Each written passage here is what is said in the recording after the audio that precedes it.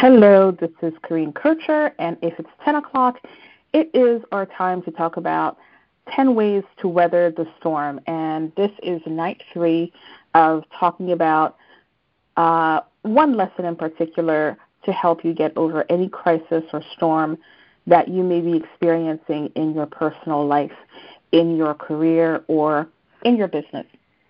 Or if it is not you that's facing something like that at this time, perhaps this is something that can serve you at a later date, or this is information that you can share with someone else who needs to hear it. So again, thank you for joining me, and this is a great way to end the evening and go to sleep with some peace of mind. So, persistence, that's the lesson for tonight. Have you ever really thought of persistence in a positive light? Because I think a lot of times when people are doing everything they can to hold on, it's an uphill battle. It is a climb. It is a grind. People don't usually think of when you're persisting that you're doing something that's enjoyable. It's something that you have to really struggle and put up with until you finally get some relief. And is that really what persistence is all about? Well, I want you to think of persistence in a slightly different way. And the reason for that is, in a way, these 10 nights, 10 lessons in 10 minutes are really a lesson in persistence, because it's not about giving you the information all at once and then you feel overwhelmed and you don't know where to begin. It's about giving you a little bit each night for 10 nights, and then you take what you need from it. You take the most important part of it, and you apply it for the next 24 hours. So there's no mystery about what you have to do, what you need to do to get further. And by taking down some notes, this is going to reinforce to yourself what you need to do. You're not simply hearing it, but you're using your other senses to write it and then to read it. So that's why I recommend having pen and paper when you do these exercises, so that this is something that can really stay with you. And you don't have to jot everything down, just the part that helps you the most and that you can use in the next 24 hours. So let's get back to what persistence is all about. We started this series with lightening your load, getting rid of things that are not really serving you anymore. Especially if you are in a crisis, you need to hold on to just the essentials, and essentials in terms of your time, in terms of your energy, in terms of your resources, right? So even if it means replacing yourself in some certain task, that's what you need to do. I'm not going to go into a recap of lesson 1. You can go listen to it. What I want to cover tonight is when somebody tells you, oh, don't give up, keep at it. Well, what are they telling you to do? They're telling you to persist. And persistence does not mean going through the motions. Persistence does not mean that you're really doing the same thing but with no intention, with no expectation that things can improve.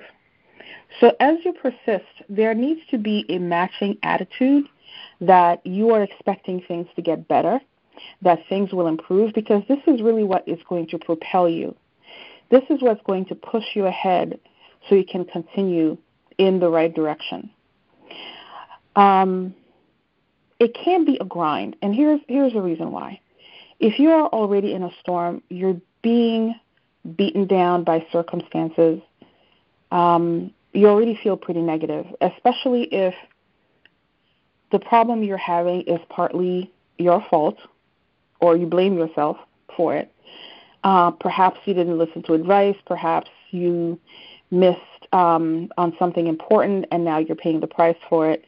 So you have a lot of remorse. So not only are you dealing with those things, but now you're trying to hold everything together and persist. So if you don't really have a positive mindset to help you along, then it's going to make things all the harder for you right now. So again, this is why it's important to take just a little bit at a time. Focus on 24 hours at a time. Between now and tomorrow, what can you do to persist? What are some of the things we talked about last night in terms of taking care of yourself that you can do more of? Did you get more sleep since yesterday? Did you drink more water since yesterday? Did you take 10, 15 minutes to meditate yesterday? What did you do good yesterday that you should try and do again for another 24 hours? So again, never think more than 24 hours in terms of persisting. If you start too far down the path, then it's going to burden you even more. And at a time when you are facing a lot of pressures, to put yourself under that much more pressure is only going to make you buckle under. If you're at a vulnerable point where you feel that you can easily give up or you're susceptible to giving up, then it's all the more reason for you to be gentle with yourself. Give yourself 24 hours. If the last 24 hours weren't so good, okay, you just got another 24 hours given to you. Make the most of it. Persist in that new opportunity that you have, and stop looking backwards at everything that you might have lost. So there's another part about persistence that this leads into, which is fake it till you make it, but not necessarily fake it till you make it in the sense of, acting as if you are something that you're not. But it's more about keeping a smile on your face when things are not well. So what is the difference between being fake and starting to act as if you already have what you need, as if you already have what you're looking for? Well, just think about it. If you order something and you have a tracking number for what's coming, do you really worry about the fact that it's not on your doorstep yet? Probably not, because you know it's on the way.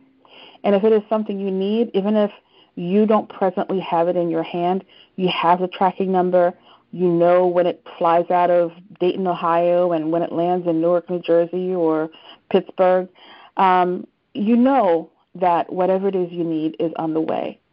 So part of persistence is having an expectation. And when you have an expectation of something good coming your way, it changes your disposition.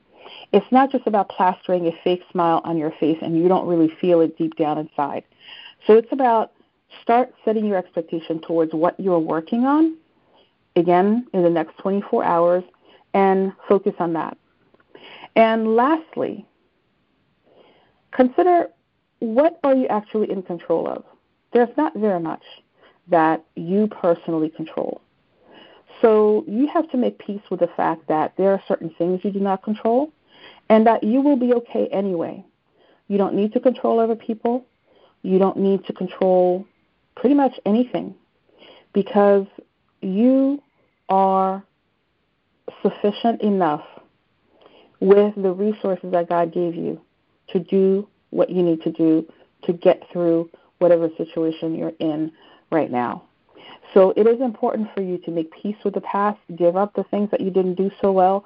When you do have the opportunity to do better, you go ahead and do that, and you persist in doing things that make you feel positive, because this is the fuel that you need. So thank you for joining me tonight, and I hope you have a wonderful night meditating on these things, and see you tomorrow night. And tomorrow we're going to talk about staying in your ship to avoid isolation. So I will talk to you tomorrow night at 10 p.m.